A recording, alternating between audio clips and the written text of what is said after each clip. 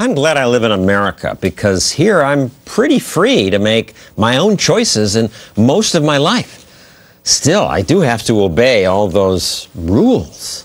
They add another pile every year. If that's what we get in America, imagine what it would be like to live under communism. The Soviet Empire fell 10 years after Free to Choose was published. What then? What would the people in those former communist countries do? What kind of system might they create? A follow-up documentary to Free to Choose explained that in some countries, like Estonia, the leaders were smart enough to turn to Milton Friedman. When the Soviet Union dissolved in the early 1990s, Estonia reclaimed its independence. Desperate for a new direction, Estonians elected the youngest prime minister in Europe's history. Mart Laar was 32 years old. Many in his cabinet were in their 20s.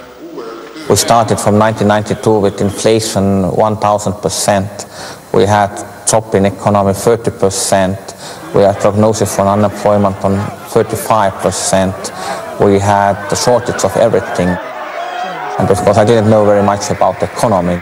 The only book about the economy what I have read was Milton Friedman, The Freedom of Choice, and that was the only one. So. And he modeled Estonia's economy on Friedman's suggestions, and Estonia prospered.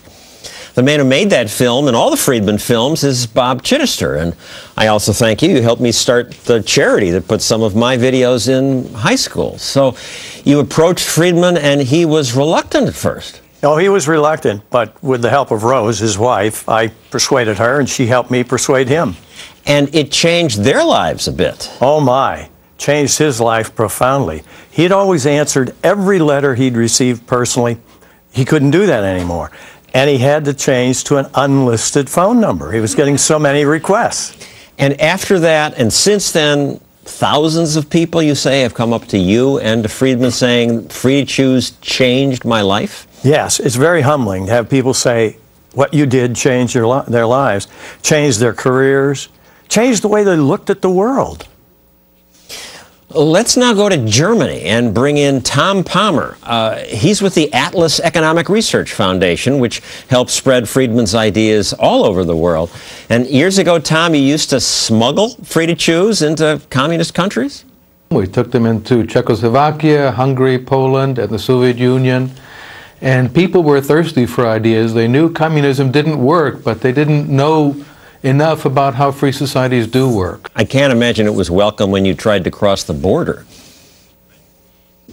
No, not at all. In fact, you know, the Cato Institute produced a very small edition of Friedman's writings and Hayek's writings in Russian for the purpose of smuggling them in your luggage. And so I brought lots of those books also and distributed them discreetly into the hands of the right people who, as I said, were just thirsty for these kinds of ideas. And you're still spreading these ideas. I have this movie poster that you sent us here. You were recently in Tajikistan. How do you say it? Tajikistan. Tajikistan. It's one of the This is a real Soviet country. republics in Central Asia. Yes, it is. And I see It's you have just north of Afghanistan. You have a bigger picture of Arnold, I'm afraid to say. I guess that's what gets people into the theater. It was the eye catcher, and they put those posters up around college campuses, and Arnold is the one that people recognize, but Milton Friedman is the one with the ideas that they come to hear. And so in Tajikistan, these ideas live on. And they're going to see that instead of Shrek? Absolutely. In fact, it was a wonderful...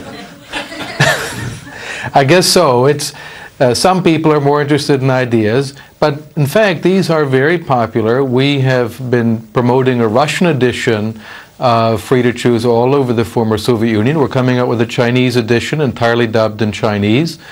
And there is a market for this. These ideas do live on. The reason you're in Germany now is to compile a new freedom list, a ranking of what countries are most free? What we're trying to do now is to come up with a metric of freedom overall, so incorporating also not just economic freedom, but things like military conscription, which is an issue about which Friedman was very passionate. Equal rights of women. Are women free from violent assault? The right to freedom of worship, the right to freedom of speech, the right to move freely.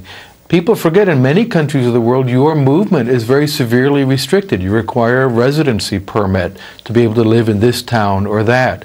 So we're trying to come up with a metric of freedom in general. It's a very difficult project, and a lot of really smart people are here in Berlin to discuss this and try to create a system of measuring freedom. This is part of Milton Friedman's legacy as a social scientist and as a passionate defender of individual freedom.